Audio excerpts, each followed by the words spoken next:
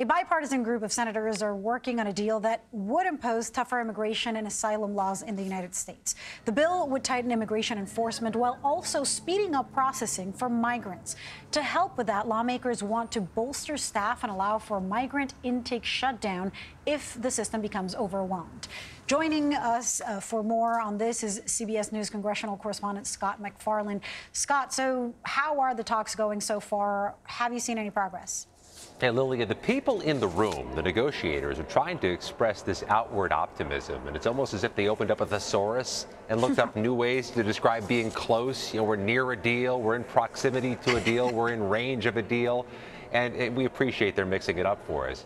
But those who are not in the room are raining down pessimism, saying until something's on paper and they get to look at it, they're not going to indicate any support. And the Republican critics of the Biden administration have been particularly outspoken in their criticisms of any deal that allows the Biden administration to continue with offering what they call parole, this ability to administratively let people into the country. And it's going to cost money, this immigration compromise, money for resources, money for policy changes, and Congress has proven itself uniquely inept this year at handling issues involving money, which is why we've had 3 near government shutdowns. Let's take a listen to one Republican senator we caught up with late this morning. I just don't know that it gets to the point of, confidence level that would allow a yes vote yet. Certainly, I want to be a yes vote, but I'm not a yes vote today, from what I know. But remember, and everybody should remember this, there is no bill. And Lilia, in the last few moments, Senator Kramer's words were echoed. His criticisms and concerns were echoed by Republican colleagues from Missouri and from Alabama.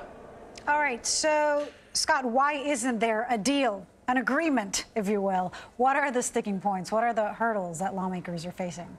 There's 2 big ones. First of all, immigration reform happens sometimes once in a generation. These are uniquely thorny issues, difficult to work through, especially in an election year, especially with the narrow margins in Congress, and especially in a politically toxic moment, which we seem to be in.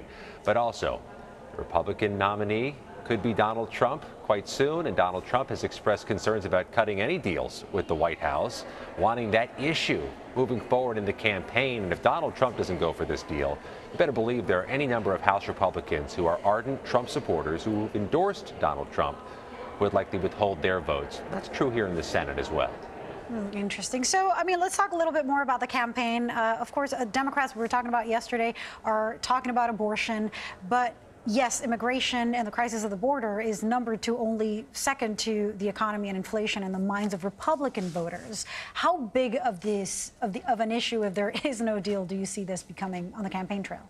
Yeah, the presidential race isn't the only one on the ballot, right? The U.S. Senate could flip from Democratic to Republican control. The U.S. House could very well flip from Republican to Democratic control. And there are any number of people running for office or running the campaigns who want border security as an issue. It is a resonant, transcendent issue, according to my Republican sources. That muddies the water an awful lot of getting a border immigration policy deal cut. Take something off the table in the campaigns, and this is all so much harder, Lilia, when it's an even-numbered year, an election year. You know what you don't hear enough? Efforts in country, beyond the border. But we don't have all day. We can talk about that later. Scott MacFarlane, thank you so much.